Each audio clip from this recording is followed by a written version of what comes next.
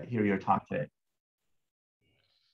Raj, I'd like to thank you. I'd also like to thank your co-director as well, Dr. Nader Dahtale, who are allowing me to be able to present to you all today.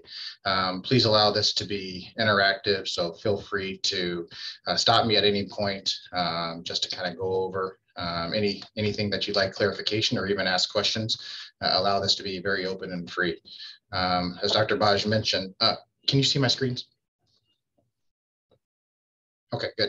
As Dr. Baj mentioned, my name is Jamal McClendon. I'm one of the neurosurgeons that works primarily out of the Mayo Clinic in Arizona. I also work at the Phoenix Children's Hospital as well, hoping to tackle and take care of complex spinal deformities and allowing opportunities for both our adult and our pediatric populations a chance to kind of live a normal life here. So thank you for allowing me to be able to present to you today. A little bit on our agenda will be me discussing kind of my assessments and thoughts regarding how we kind of plan this particular population, both in the adult and the pediatric population, how we think about safety as far as instrumentation placement, both in the relatively straightforward spines, in addition to some of the complex deformity.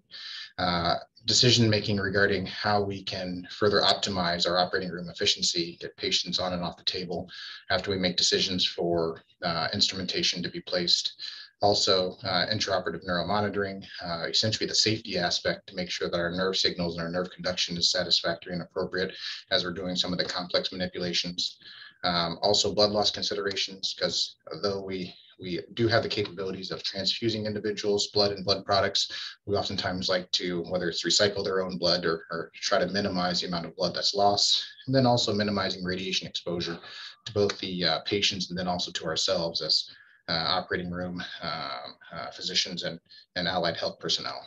So transitioning now, so when we think of spinal deformity and spinal pathology, we really got to put it in separate categories. And so I'm going to kind of zoom in on this area because they're really different disease processes. That which happens in the pediatric population, yes, there's a host of different conditions that we do that do come into play, but truly the idiopathic type, or the type that actually has pediatric deformity, is really a different sort of pathology that the adult has. Yes, there is adult progression of pediatric patients who decide not to get treatment as a child into the adult, but oftentimes a lot of the adult degeneration that does manifest as scoliosis really is related to an arthritic or facet arthropathy process. And then we get to the iatrogenic, or the revision spinal deformity that does happen in patients. So where we are and how that makes appropriate sense. Oh, and I do want to go and thank all my mentors, including Dr. Nader Dahtale and his wisdom and training that he allowed for me to work with him at Northwestern. But really our idiopathic deformity, and when we think of the young person, you know, we never really want to consider an operation or an operative intervention on a child until we actually allow to see some form of a progression. And having the idea and the knowledge that curves are going to progress, it is important for us to follow them over time. So this patient, as you can see, was followed over a 6-year time period, and perhaps we may have followed them too much. Perhaps the window of intervention should have been much before this particular time. But notwithstanding, you can see that based on our tools and our armamentarium, we can allow for an improvement of their curvature and their scoliosis with a spinal deformity operation. But the question is, could we have done a lot less, and should we have done something sooner? That always is something in the back of our mind as surgeons. For the adult side and the adult class, spinal deformity, we do put patients into certain categories and classifications. How much somebody is malaligned. We have different scores and alignment classification parameters that we use based on the relative sway that they have in their lower back, the positioning that they have within their pelvis, the amount of distribution of the sway that somebody has, furthermore, their age as well.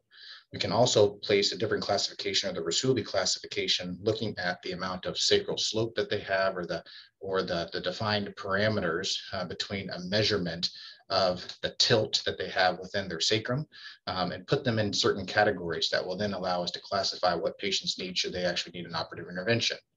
And without going into too much detail, these sort of classifications and how we put patients in these particular type of algorithms, if you will, dictate how we ultimately are going to consider operative intervention for them, whether they have a high slope within their sacrum or a low slope, and how much sway they need in their lower back is one mechanism or classification for the adult population that we may not necessarily see in the pediatric population. Piggybacking on this idea, both the Rasuli and then also this other gap score. Oh, yes, please. Sorry to interrupt. Just a quick question regarding the last slide. Oh, yes, please. We're going to try to kind of engage you here with some questions. We're going to put you on the spot. We know you probably just finished like a 10-hour surgery, but no worries. All right. So I'm personally interested in this and kind of lumbosacral pathology, and a lot of us, you know, who treat lumbosacral pathology, whether it's listhesis or other conditions. When it comes to these high-grade spondylolistheses, right? Yes. I feel like this topic comes a lot. You see, say, an adult or a young adult, not necessarily a teenager, but let's say a young adult with high-grade spondy, grade 3, grade 4. Tell me how, in your practice, you're translating the Rasuli classification into actual technique. So, for which of these types are you actually reducing? Are you doing inner bodies? Are you not doing inner bodies? Are you fusing in situ? Can you just spend 30 seconds how in your practice and your training, how you basically go from that classification system to what you actually do surgically? And I apologize, yes, perfect. I'm only going to present that later, but no, I'm going to forget later, so I thought I would ask you now. No, this is perfect. So the first thing that I knew for your example that you're describing, were essentially Dr. Baj is referring to how much, how much of the L5 vertebra or any vertebra, notwithstanding, has moved forward or slipped forward based on this relationship to the sacrum. I oftentimes would want to get an idea of how much compression of the nerve elements or neural elements there are, in addition to whether there is any aspect of alignment manifestations or alignment malformations that is present. So even though the focus on the low grade or even high grade spondy focuses at the lumbosacral junction, I do want to get an appreciation of their overall global alignment or their posture. How much they're compensating in their thoracic spine and their lumbar spine, I can put it into a particular category, both within this particular classification and also in the global alignment score. So if a patient has a high grade slip, and oftentimes it typically is a type 3 or a type 4, where there is a high degree of a sacral slope or a high, this angle here, then oftentimes I have an idea that if the patient is globally aligned or globally malaligned, that tells me how much I need to calculate in my correction for instrumentation and repositioning of the actual spine itself. All the meanwhile, making sure that I pay very close attention to their neural elements and making sure that those are decompressed. Also making sure I'm going to get a bony union from the actual correction that's offered, and then to make sure I have a restoration of their overall spinal alignment, so that if they are sagittally malaligned, they are then aligned in that particular plane as well. All the meanwhile, all the factors that I'll kind of talk about future in a little bit, you know, based on the patient age, based on what my goals of the operation are, how strong their bone is, whether I feel like there is a need to get circumferential fusion, I may or may not add inner bodies. I may or may not put instrumentation directly from the sacrum into the actual ilium, depending on their age as well. I'll make decision points as far as how many anchor points are needed caudally or kind of at the base. A lot of different factors I kind of put into consideration depending on age and quality of life parameters that they may give me as well. And so I know it's a long-winded answer, and I could actually keep going on with that particular answer. Yeah. But I put all the patients in these particular score classifications to see if I can actually have an improvement for them to allow for overall balance and harmony within their spine. Yeah, no, I think that's excellent. It's very helpful. And you're right. We can literally spend the whole hour just talking about you know, lumbosacral listhesis and high-grade listhesis. But that was great. Thank you so much. No problem. And what I like about the global alignment and proportion score is that I can actually look at the amounts of distributions that they have of sway within their body, their overall pelvic balance. But even still, even if I correct their score, if you will, this validated score down to what is considered, particularly within this patient here, if I can get their proportionality such that their overall score that we can plug into this equation down to their spine being proportional, that still does not have a true harmony that their overall health-related quality of life parameters will be much higher than before their operation. Yes, their spine will be balanced, but we still have a lot of work to do to make sure that getting patients who have a proportionality within their overall spinal balance and alignment, that actually matches their quality of life as well. We suspect so, and a lot of literature tells us that we're getting closer, but there's still a bell curve phenomenon that there are other outliers that are outside that. This is an example of how I use this particular score. This is kind of a 60-ish-year-old gentleman who had a previous instrumentation, pretty significant spinal malformation, spinal malalignment. He had a very large levoscoliosis in the lumbar spine. And I can use some of the information, the equations, and getting my patient back into an alignment that say that even though he's still within the moderate disproportional scale, I still have to put that on a health-related quality of life parameters to make sure that he's actually doing better than what his scores would project here. So I do use these scores for my adult populations to allow for an improvement. This is a case that I just wanted to show you, and I did another one very similar to this, is that I switch back and forth with my adult and my pediatric population, not because they're a similar disease process, but that's a significant portion of my practice. But a lot of the same parameters and the same ideas hold true, and that the goal is to try to halt the progression of these curves and to allow for the spine to be in an alignment. One of the earlier slides that I showed you is that perhaps maybe we wait too long in following patients in time. And clearly this patient here has a very, very large curve, and we have power within our instrumentation to allow for correction. But the challenge is getting to patients much before they get to this. So the magnitude of the surgery that we're seeing here is not necessary. But we do have confidence that that we can fix and improve these pathologies. So a lot of times, in order to actually get patients to the operating room, we need to make sure that they're safe and we have all of our checks and balances in place. And so we need to, if the patients have a couple of disease process, we'll have our internal medicine colleagues or our pediatricians do their evaluations.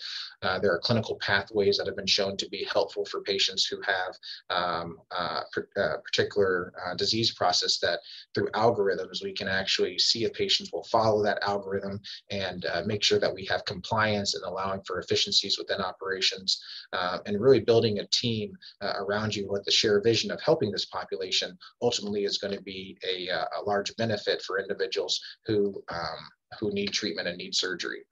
So what we have at our institution is that we have various spine classes. So we take their clinical photos, we obtain patient-reported outcomes, and we see if we can actually match the expectations we have as surgeons to the expectations that families have as well, so that even with significant neuromuscular populations and cerebral palsy patients, as we see down here, we can get them through operations very safely. At our pediatric institution as well, we have essentially 4 different algorithm trees in which our pediatricians and our anesthesiologists and us know that the patients are going to fall into one of these particular clinical pathways. And so it's very streamlined for our patients to fall within this. And so follow up and all the nuances are automatic, if you will, to hopefully allow for efficiency for patients' hospitalization stays and through that regard.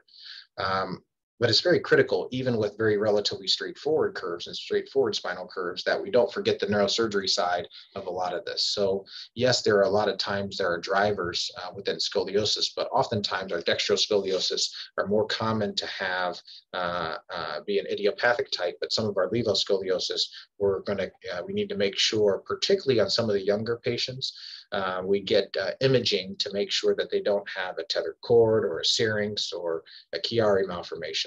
Now, oftentimes 40% of the time, if we image patients with scoliosis, they're going to have some aspect of a neurologic process, whether that's a tumor or a Chiari or having some tethered cord. They're going to have some malformation. So it's important for us to do our due diligence to be able to evaluate and check these patients. So this is a patient who had this and had the Chiari decompression and had the reduction of the syrinx, but unfortunately, only 60% of the time are we actually going to have an improvement in their scoliosis. So we need to make sure that we overall allow for her to grow up and be the great young lady that she is, so we can do a spinal instrumentation. But we also need to make sure that we're going to use the metal that will allow us to be able to view and visualize the spine. So perhaps maybe a metal that has less scatter when she goes for her MRI would be most prudent to make sure that her syrinx doesn't develop or get larger. So a lot of things that we place into consideration for our patients. Jamal, sorry. Oh, yes. Oh, good, please. Apologies, just to interject one more time here. No, I welcome this. Thank you. Case, you mentioned metal. So can you tell us a little bit about what you do use or what you did use in this patient? I mean, right, so when we talk about the biomaterials, you're going from stainless steel to titanium to cobalt chrome, et cetera. Tell us a little bit about choice of rod material in these adolescent and pediatric population. If you can give us 2-minute kind of review on that, I think would be helpful to our audience. Great, yeah. So a lot of our instrumentation, we have options and choices. Historically, there had been opportunities for us to use essentially wires, hooks, in addition to the pedicle screw instrumentation. And based on us being able to, one, balance us being able to get fixation and grabbing a hold of the spine, and then ultimately being able to move the spine into a harmonious alignment in which us as providers want us to move the spine, we need to make sure that we can balance that overall objective. Now, we had stainless steel instrumentation, which we had found to create a significant amount of scatter, particularly when patients are placed in an MRI machine. And so we then tested that same amount of scatter with cobalt chromium, and we actually improved our physics in that we have metal subtraction technologies available to allow for an improvement in visualization. But we even saw an even better improvement, even though the compliance of the rod and the yield point of the rod is less stiff on titanium, but we can visualize the spine so much better with the use of titanium. So for us, we wanted to find the least number of instrumentation that we would need, in addition to using a titanium rod, if we could, to be able to allow for a harmony. So we probably could have used even less instrumentation here, but there were parts of us that wanted to make sure that we had nice balance and harmony. But we also used a titanium rod that would allow for us to be able to visualize the cord pinning on an MRI. So we went from stainless steel to cobalt chromium to either a titanium alloy or pure titanium that will allow us to be able to better visualize. And I'm going in incrementally lower aspects that will allow us to have improved visualization. Great, thank you for that. A question from one of the participants, and that is a really good, very good question, because it comes up a lot, which is when you see these adolescents or perhaps even younger kids with spinal deformities, like you mentioned, sometimes they'll come with 2 or 3 presentations, right? So Chiari, scoliosis, or let's say scoliosis and high-grade spondy, or even a low-grade spondy. What is your thought process on what you do first, and how long do you wait? What's the interval wait time between procedures? Say in the example of Chiari and scoli, then example number 2, scoli, that's surgical, scoli and say a spondy, L5S1 spondy. Great. So for the first example, what I oftentimes do is in our literature, we know that a significant portion of the time that the scoliosis is oftentimes driven by the neurologic abnormality, or driven by the Chiari, or driven by the syrinx. And so typically we'll still follow the patients in time. And if the curve demonstrates evidence of progression a little bit faster than our idiopathic natural history, then oftentimes I will take away the nidus or the driver, which is the Chiari. And so I would oftentimes do the Chiari decompression as demonstrated in this particular patient, but that's only if the patient actually demonstrates a progression, or if the patient actually has some clinical reason or symptom, like a symptomatic Chiari, or if there's a syrinx that's starting to enlargen. I will then consider doing a decompression. At that point, I will typically wait somewhere between 3 to 6 months, because 60% of the time, either the scoliosis actually improves or it actually stays the same. And so I'll actually want to see a demonstration of worsening before I will consider any form of scoliosis correction, because oftentimes, potentially, you can place patients in braces and not need to allow for a surgical intervention. And yes, they have a small curve, but that is okay. And I feel fine with following those patients in time. For the second example, say a scoliosis and a low grade or a high grade spondy, I'll essentially see if the patient has any symptoms, particularly from the spondylolisthesis. If the patient has any neuropathic pain or nerve related symptoms or radiculopathy, then obviously the focus would most likely be on that. The only time I would focus on the scoliosis and I would separate the entities is if there is a demonstrated progression faster than the natural history, or if they're progressing into a surgical range, which based on our Weinstein studies get to about 45 to 50 degrees. Will I consider an intervention, because I know based on examples that we see and we will see that those will typically progress. And so I'll treat those two entities as separate entities, focusing on each individual aspect within that visit. Hope that answers that question. Yeah, perfect. Thank you so much. No, thank you.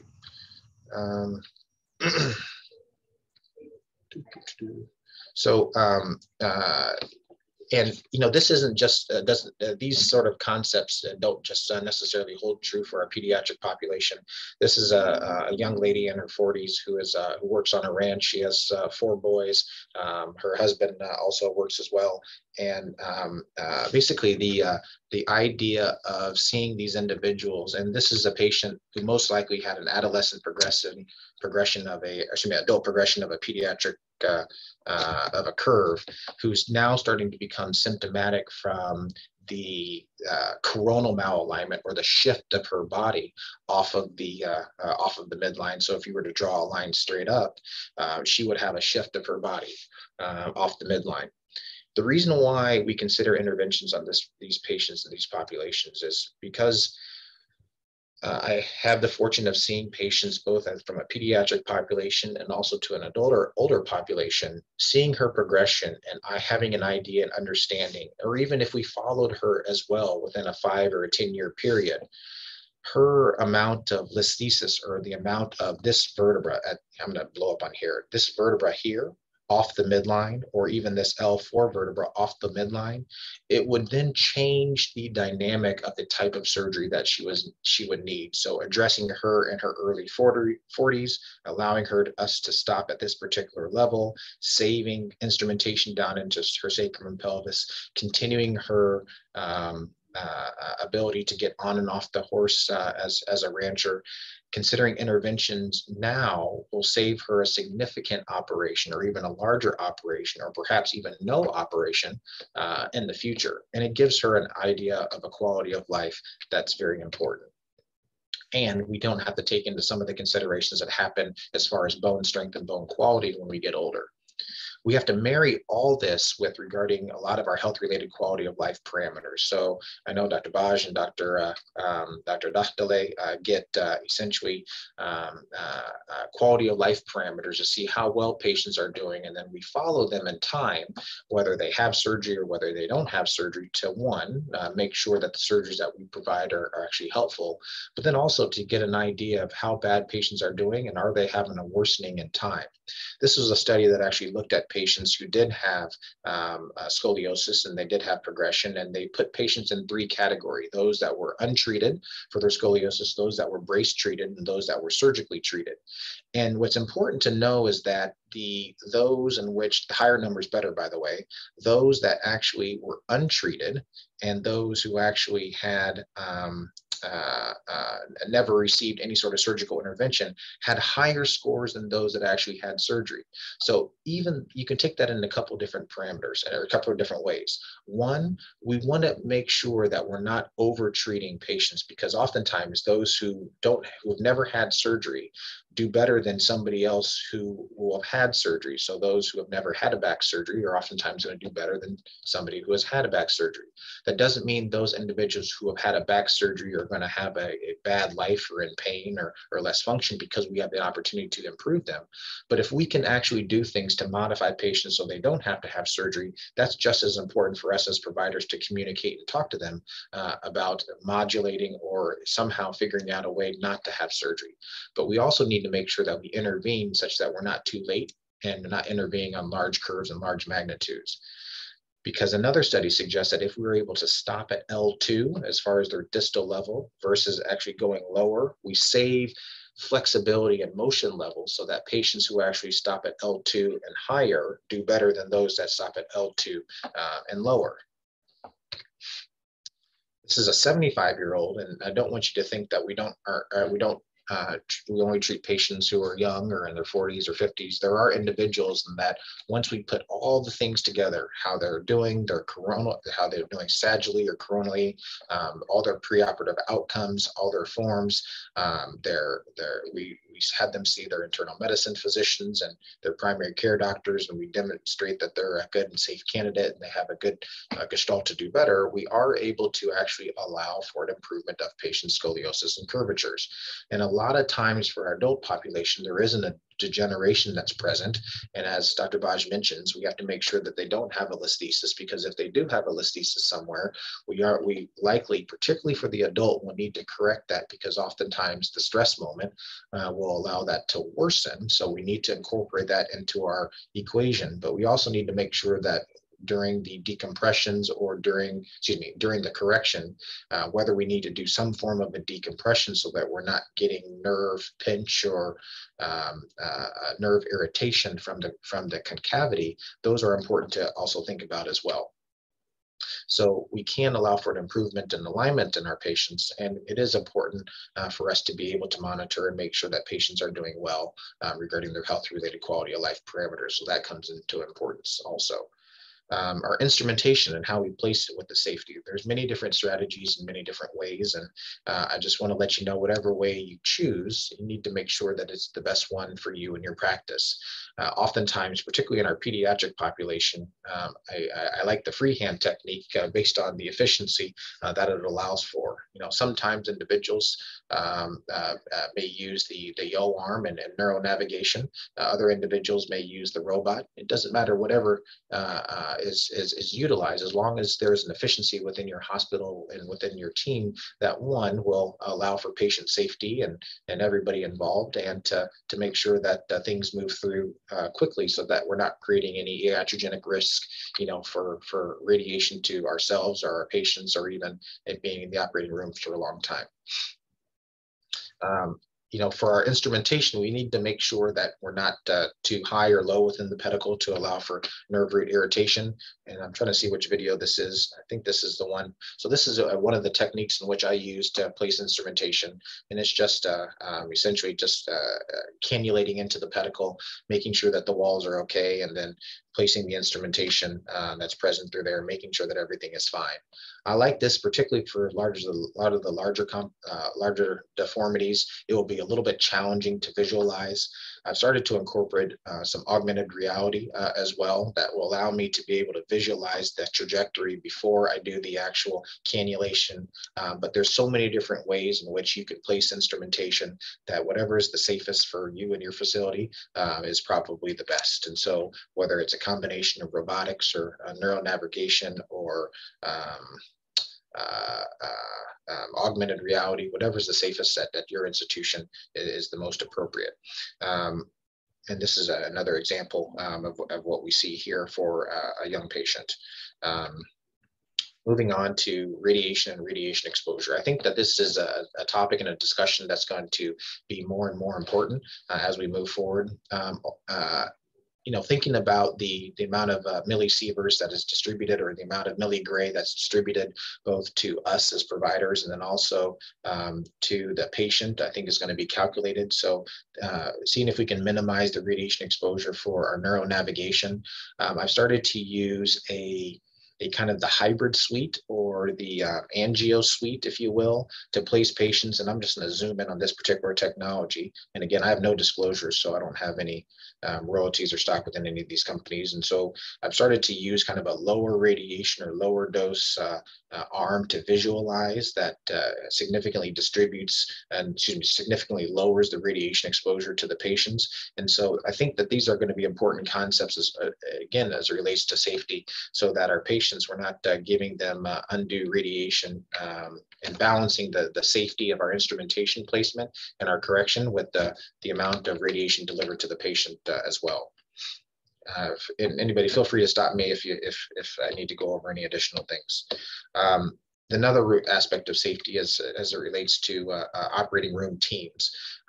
There have been a significant amount of literature that shows the efficiency of having dedicated, whether it's spine team or dedicated neuro teams, or dedicated teams that know each other, with the anesthesia group, with the nursing group, with the circulating nurses, and surgeons, that will allow for efficiency. So you can see a case and a procedure like this with the dedicated team. This is one example that we had, where we can have a patient have a significant operation, be able to have an efficiency where we can do it in about 2.5 hours, or excuse me, a little less than 3 hours, a little less than 3 hours from the time that we cut skin, for us to be able to allow for a very safe operation and operating room efficiency. Another aspect of radiation exposure, and I'm now starting to use, and I'm hoping I can get Dr. Dahdaleh to try to use this as well, is having longer exposures. So traditionally there are 11 by 17 inch films that are in patients, and in most hospitals, in which there is the exposure is an 11 by 17 or even a 17 by 17. But for some of the individuals, particularly for if we're doing kind of longer constructs, if we can visualize the whole spine, I think that will allow us to, one, it minimizes the number of shots that are done within the operating room. In addition to, it allows you to visualize more of the spine. And I have tried to incorporate that as well. So all that aside, we also need to make decisions as far as what our expectations are and what patients' expectations are. It's probably, and I don't want to speak of regional differences, but I know that when I was in Missouri in fellowship, I can say that, a patient going from a scoliosis like here to a scoliosis here, and an improvement in their overall alignment and their curvature and the balance of their spine to stop the progression is okay. I don't know in Dr. Baj's practice, and if he could attest, the young folks in Scottsdale, or the folks in California, if this would be satisfactory, because oftentimes a lot of our individuals will want to be absolutely perfect, so that when they're in their Lululemon or the athletic attire or wear, that they don't have any asymmetry, or their shoulders or their pelvis is balanced, or their belly button is symmetric. And so we have to have decision points. And so thinking about whether we need perfect corrections or partial corrections, those are also important as far as operating room efficiency, because these sort of cases we can do very efficiently. Yes, we can do these cases more efficiently as well, but this is a significant reduction in time in the operating room. It's also can allow for a significant cost reduction as well.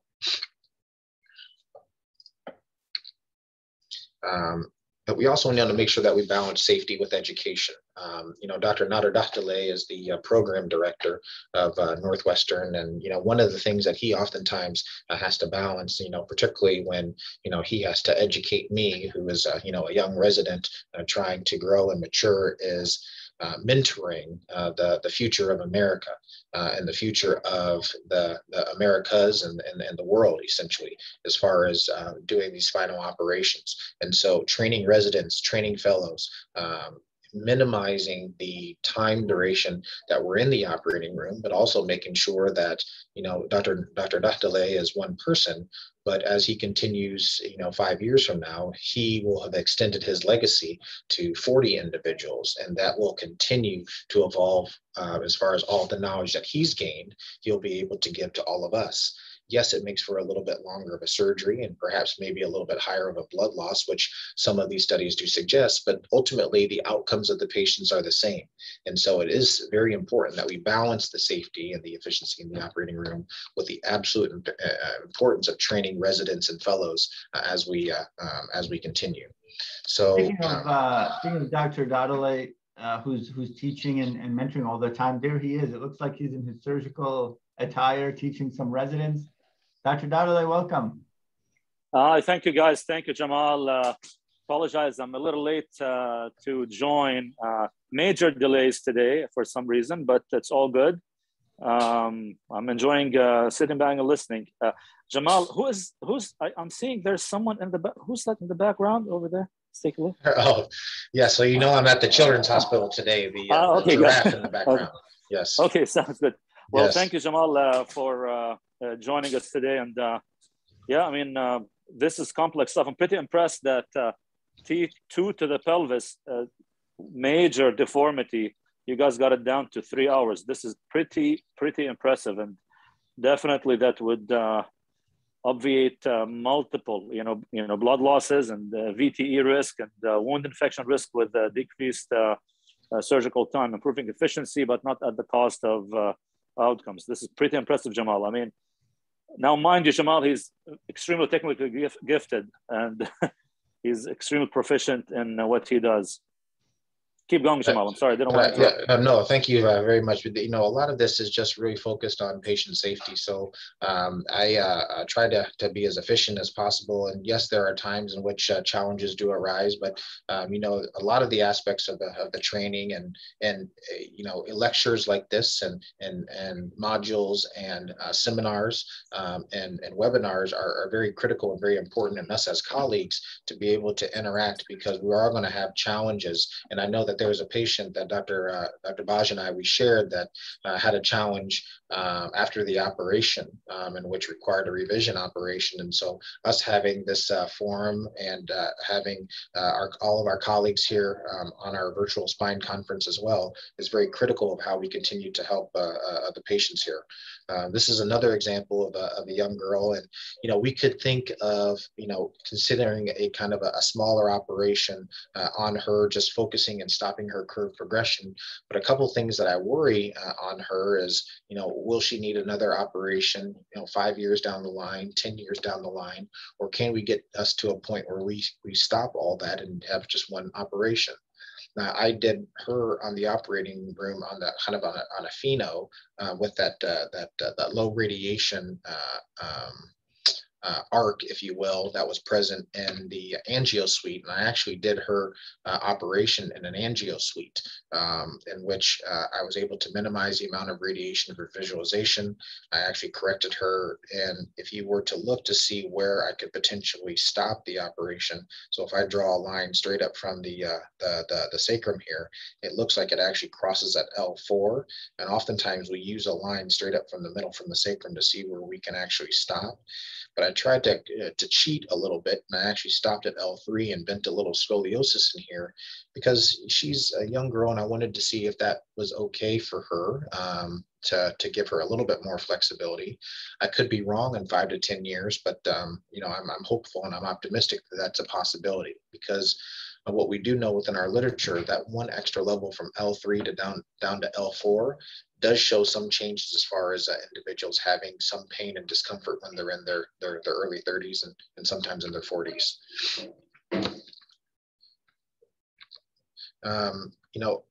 The risk comes into, particularly for the larger deformity, is that as curves get more angulated, so some of the congenital pathology or some of the not so smooth curves, if there starts to create an assuming an angle, we have to be careful of the cord actually draping over the spine and us to have neurologic changes that are present. So for some of these curves, yes, this one has a little bit more of an angular deformity where this is rounded. We have to pay particular attention that we're not going to develop any neurologic challenges or neurologic pathology in and around the time of the correction.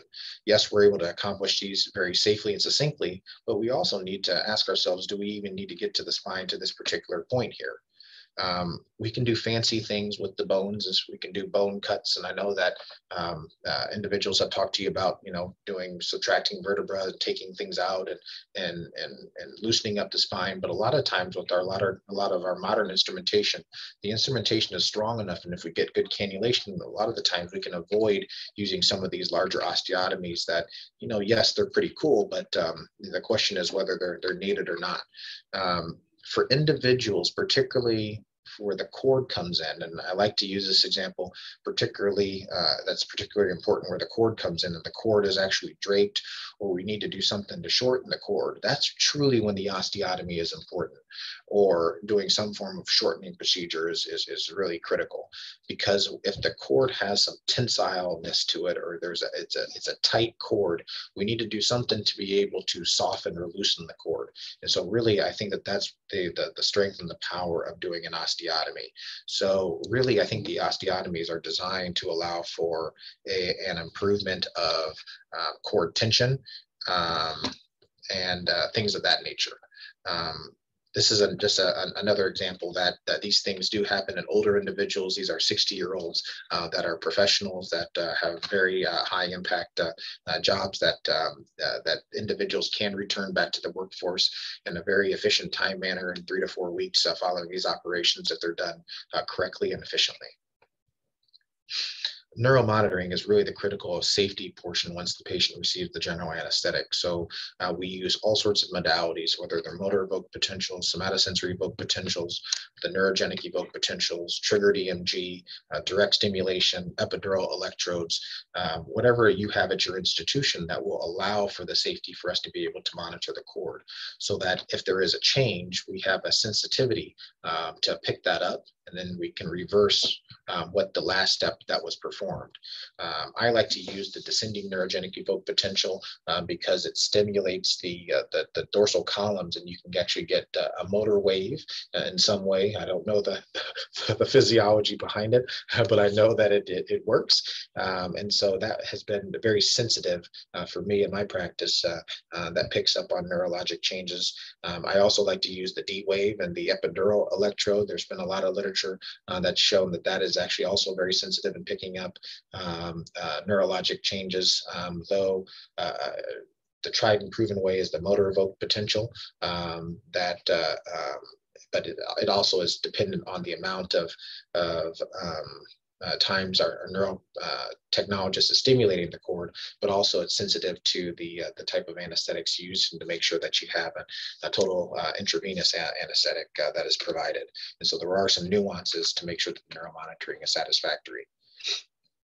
Blood loss, and making sure that each individual point you pay particular attention to how much blood is being lost or that's present within the field is also critical. Cell Saver is a technology that is used to help recycle individuals' blood that will get back to them. There are different types of things that are done in the operating room, and depending on your dissection technique or your packing technique, or even performing inferior facetectomies, there are different ways in which that's done. I historically used to use the osteotome, and Dr. DeLay can attest to, I use the osteotome to allow releases, and you can see all this blood in the on the surgical field. That has significantly changed when we're providing these releases, because there's some ultrasonic aspirators, and the video unfortunately isn't playing for this one down here. It's not playing, but I use an ultrasonic aspirator that will allow for the releases, so none of that blood is nearly as present as we see in the previous operation. When we make decisions for transfusing, because I like to think about not transfusing patients. I think it creates an inflammatory cascade within the bloodstream, and whether that actually precipitates infection long-term for individuals has not been proven, but I think minimizing the number of transfusion requirements are important. I've started to use the TEG, or the thromboelastogram, to actually consider when certain blood products are needed. It is a modality that's oftentimes used in transplants and liver transplants to figure out when actual transfusions are needed for particular patients. And so that is a newer modality, and I'm coming up to the conclusion here. But as we continue to kind of grow, you've seen a lot of aspects of fusion for correction. For a lot of times for our younger populations that we're starting to include now, this is not a technique that I was learned about in my residency or fellowship, but even after residency. And so all this is a continual learning process.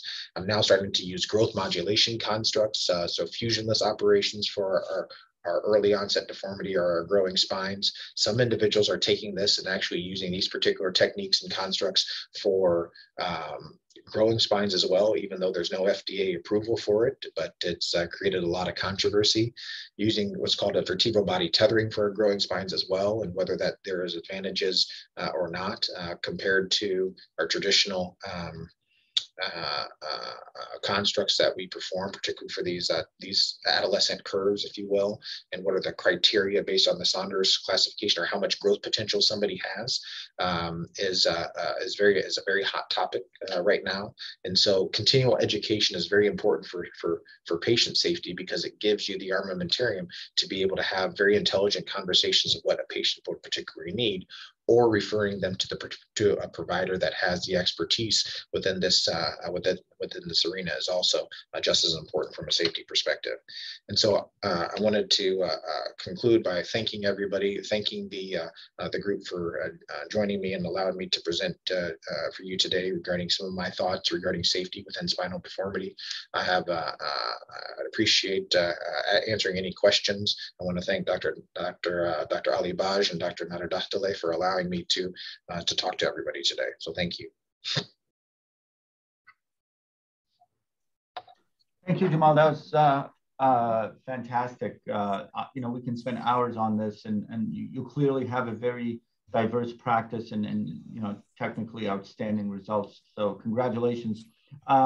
We do have a couple of minutes, and if it's okay with you and Nader, we have one question from Dr. Baisa, who's obviously a longtime supporter and loyal to our program. He says that in pediatric scoliosis with tethered cord or split cord malformation, either tethered cord or split cord malformation, can you discuss your strategy? Do you release first and then stage do you release first and perform the scoli correction, I'm assuming he's asking, or do you stage it and see what happens to the curve? Yeah, great question. So I oftentimes perform the tethered cord release, or if there is a split cord malformation and an associated bar, I will essentially release the phylum in addition to remove the cartilaginous or the bony bar that's there. I would then follow the patient over 3 to 6 month time window. If there's been no progression, I'll continue to follow them. However, if there has been a progression of their spinal curvature, I'll then consider an operative intervention. And a lot of times it would be very similar to the type of construct as I showed you within the Chiari and the syrinx, if you will. But I typically really I'm very conservative. I would prefer not to do an operation, and so I would perhaps shy away unless the patient really kind of demonstrated a significant progression faster than natural history. And the reason why I use 3 to 6 months is because that I have seen explosions of curve within a year time point, where a lot of the neurogenic causes for scoliosis can explode 20 to 30 degrees within a year and get very, very dramatic. Now, granted, that's anecdotal, but it's been far too many individuals for me to wait an entire year to consider an operative intervention. And so that's why I really use that 3 to 6 month window.